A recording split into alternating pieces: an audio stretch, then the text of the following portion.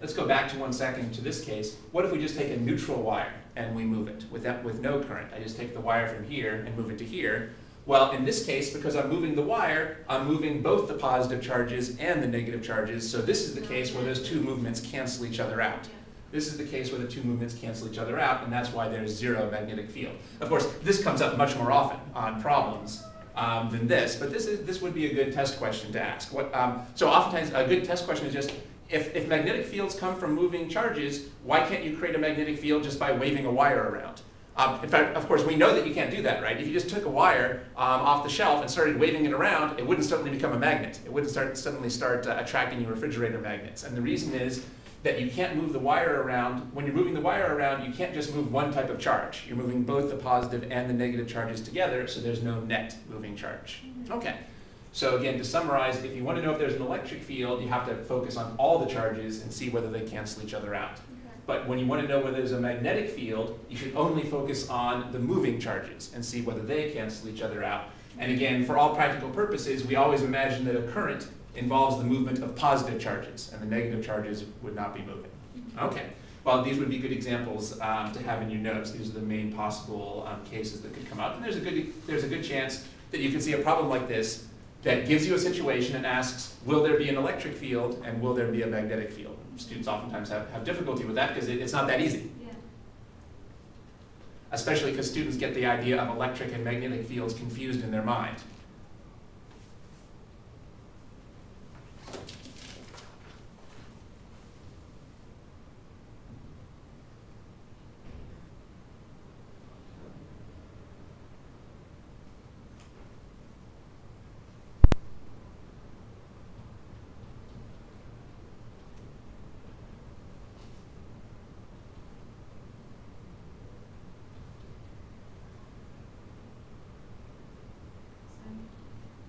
Take your time.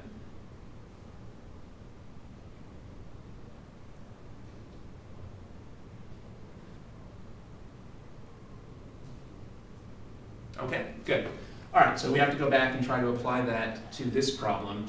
Are there any electrical forces on this electron? Well, the first thing we have to ask is there going to be an electrical field at this point? Well, will there be an electrical field here?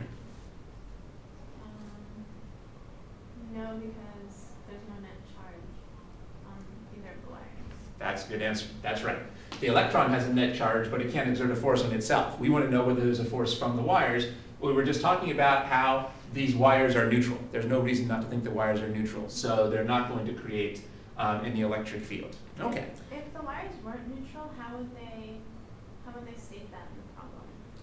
They could say wire 1 has a net positive charge of plus Q, positive Q, for example. That would be pretty unusual to have a charged wire. Usually we have, say, a charged point or a charged sphere. But a normal wire in a circuit is going to be neutral overall. But so we wouldn't think otherwise unless there was a very strong indication in the problem. Okay. All right. Well, then they also asked us, are there any magnetic forces on the electron?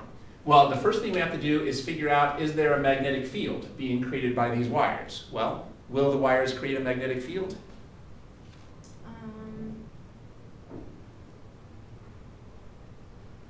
For example, will wire 1 create a magnetic field?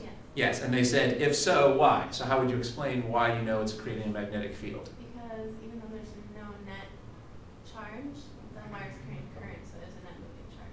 Yeah, it does have a net moving charge because it has a current. Okay, and on the test, you could probably just boil it down and say, because it would create a magnetic field because it's a current carrying wire. We know that current carrying wires create magnetic fields. You probably don't even have to get into the whole business of how the positive charges are moving and the negative charges aren't. I was just bringing that up to distinguish it between this case over here. So we know that this will create a magnetic field, but then you'd have to go on. Then you'd have to say that you also know that I2 is going to create a magnetic field, and then you would have to go on to say that those are not going to cancel each other out because they're in the same direction. So you'd have to show not just that they're creating magnetic fields, but that they won't cancel each other out. Well, we already figured out that both of the magnetic fields in this case from both wires would be into the page. So overall, we know the magnetic field here is going to be into the page. But we're still not done because the question is, was there a magnetic force on the electron? Not is there a magnetic field. So how do we know there's a magnetic force on this electron?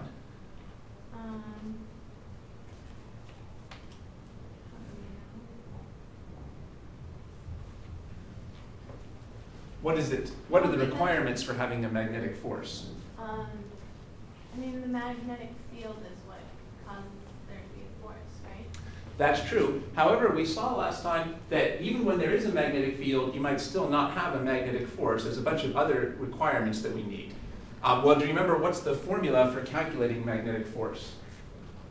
I mean, I don't remember it, but it's... Oh, you can go ahead and look it up. Okay, force equals Q naught times V perpendicular times B.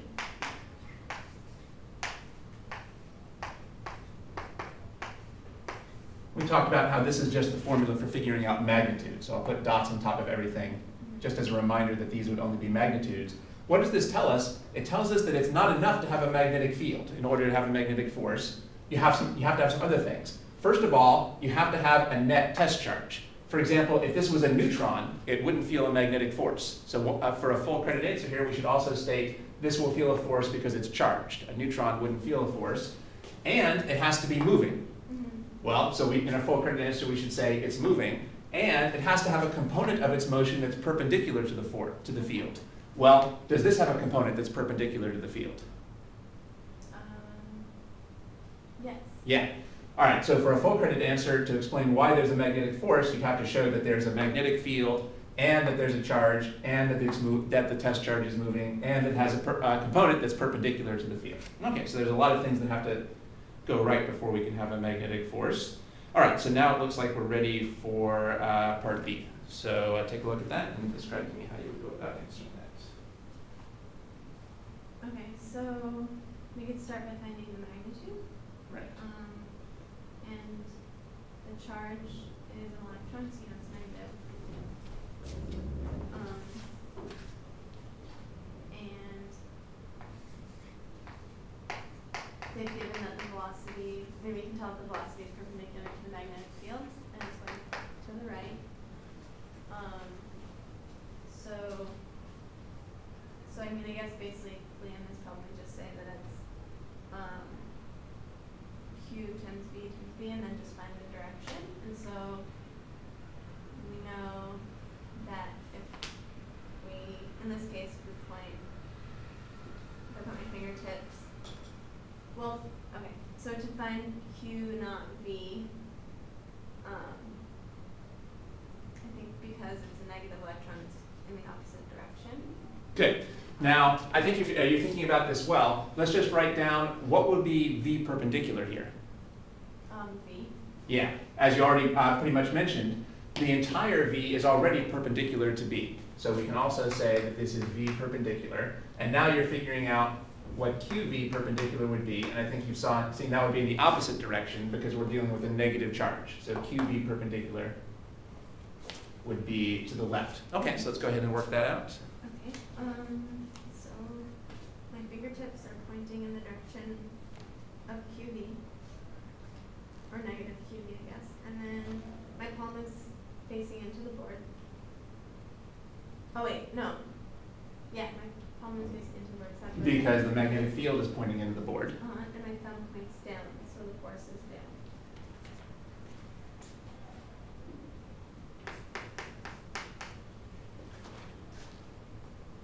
Good. Okay, so I guess my main confusion with this problem was I didn't know what was producing the force on the magnetic field and all of those things. Because Right. I was confused about whether I was supposed to be determining the force based on the currents on the wires or if it was based on the electron. So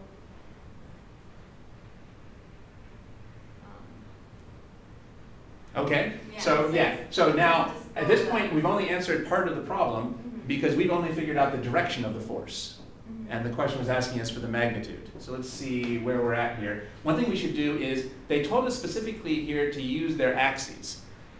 So we, instead of saying that, so what should we say is the direction of the force? Instead of saying that the direction of the force is down, it's in the negative y direction. yeah, we should say that this is in the negative y direction, because in this picture, down in this picture is in the negative y direction. They also gave us a side view here of these two wires, which is a little confusing for some people to try to combine these together in their heads. But fortunately, we don't really need to think about this side view because we can tell just from this picture right here that the force is going to be in the negative y direction. So we don't even have to match this up with this over here.